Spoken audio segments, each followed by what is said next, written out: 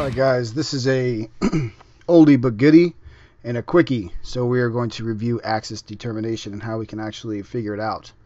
So the first question you should ask yourself is, why would we want to do this in the field? Now, arguably enough, it's more important to determine left axis deviation, right axis deviation, extreme right axis deviation as opposed to normal. That's more important than it is to actually try to figure out the exact amount of degrees in the field. But we're going to try to figure out the exact amount of degrees to a point within about 10 or 15 degree difference as a learning point, and so we can understand axis a little bit more. Alright, so why would we be doing this?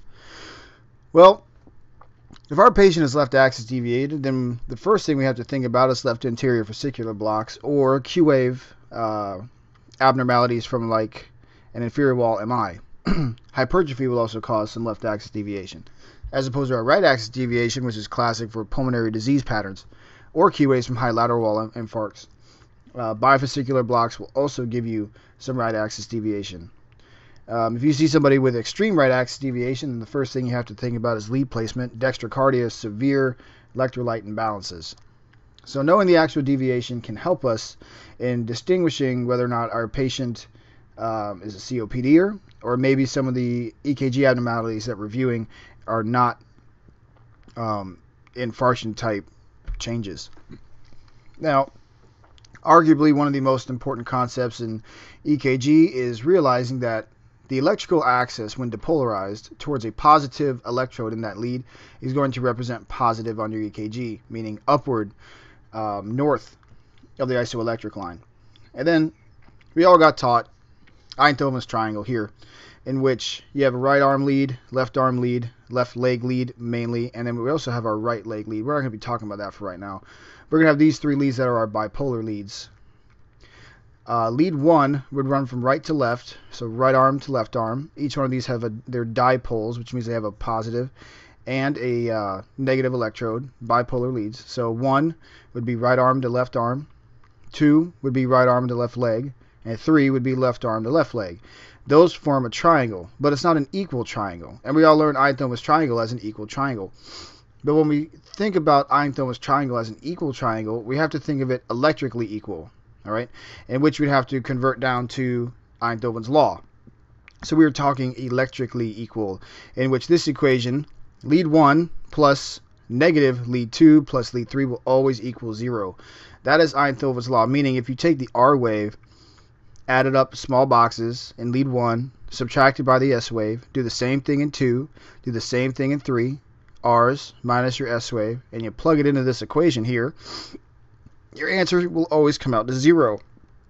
That is why we can represent Eidolons triangle in a nice electrically equal triangle.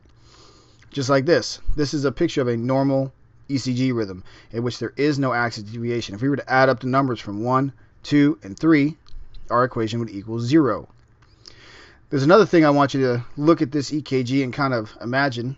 We're going to go to this Hex Axial reference system, in which we would say that the normal electrical axis, going back to this slide here, here's the heart would depolarize down and to the left, right, from SA node all the way down to Purkinje fibers. Mainly it's depolarizing towards V5 and V6 here.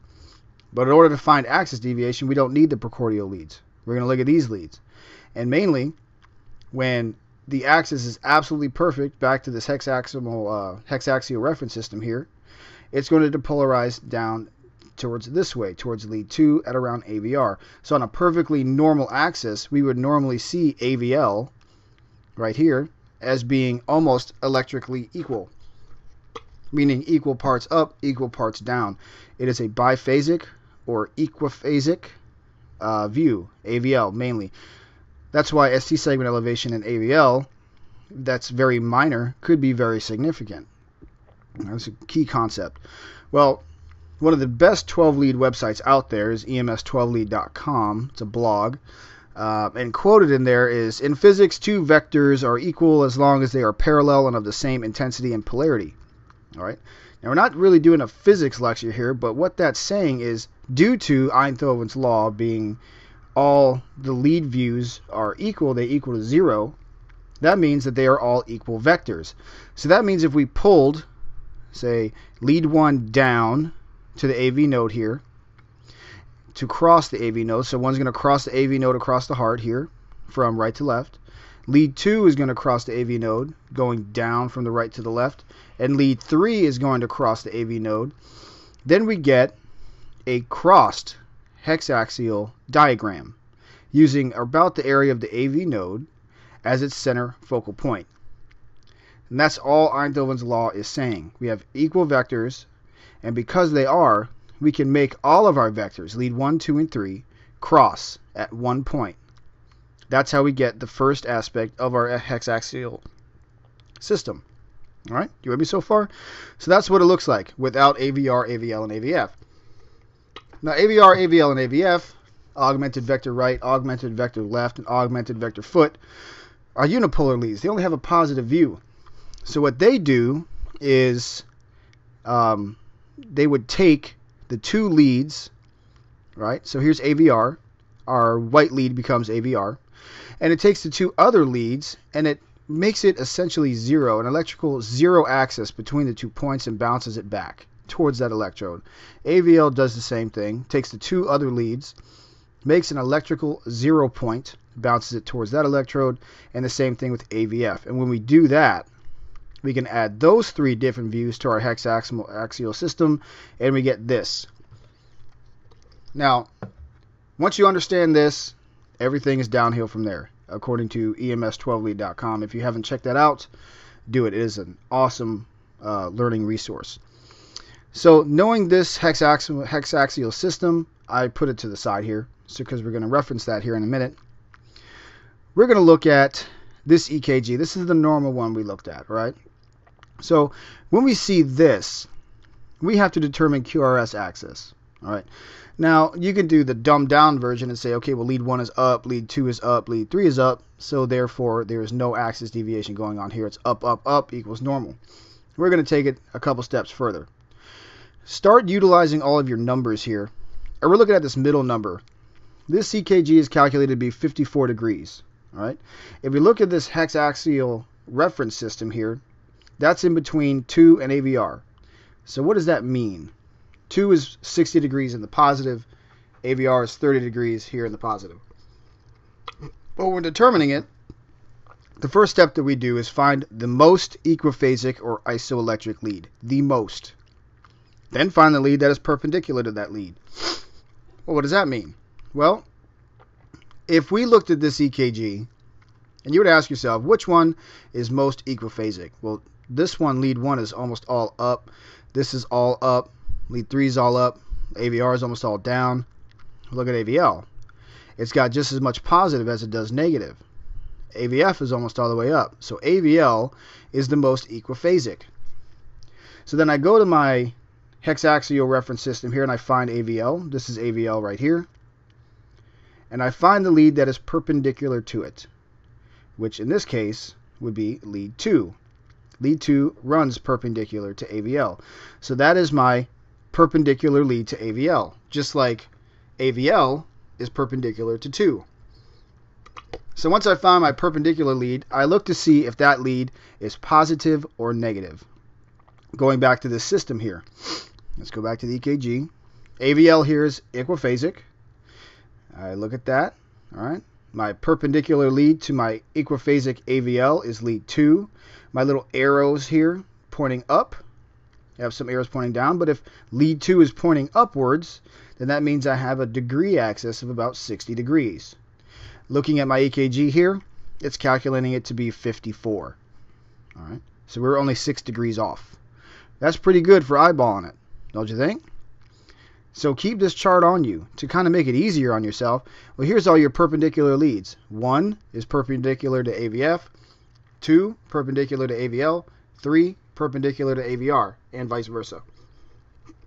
So using that will really help you out. Looking at my quadrants here, so normally my normal QRS vector runs in this quadrant. Now, when you're doing your research, some books are going to say that 0 is normal, 0 to 90 degrees. And anything in between 0 and negative 30 is called physiologic left axis. This is pathologic left axis between negative 30 and negative 90 degrees. So if you calculate your axis out to being 0 to negative 30, it's normal, but it's physiologically normal is what they call it. Physiologically normal left axis deviation. In this quadrant is pathological left axis deviation. Here is normal. Right axis deviation falls between 90 degrees and 180 degrees. And then no man's land up here, or extreme right axis deviation, would be considered absolutely abnormal. All right? So let's look back at this one. This is the normal EKG we just did. What we're looking for here is our equiphasic lead, AVL. We look to see then what lead is perpendicular to that, which we know from our little chart here. Our perpendicular lead to AVL is 2. So then we go back to 2. Is it pointing up? Lead 2 right here in this hex axial reference system is pointing up. So therefore it's about 60 degrees, which falls within my normal axis. So therefore there is no axis deviation. Well, let's look at this one. Up, up.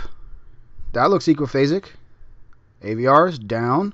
This is a little PVC here. Up, up. So therefore my equiphasic lead is lead 3.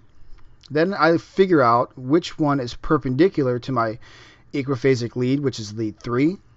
Going back to this chart here, well, AVR right here is perpendicular to it. So AVR is pointing down. I go to my hex axial reference system here. Here's AVR. That's an up arrow, so I know it's not negative 50. This is a down arrow, and I use that because AVR is pointing downward, which means that I'm looking at about 30 degrees.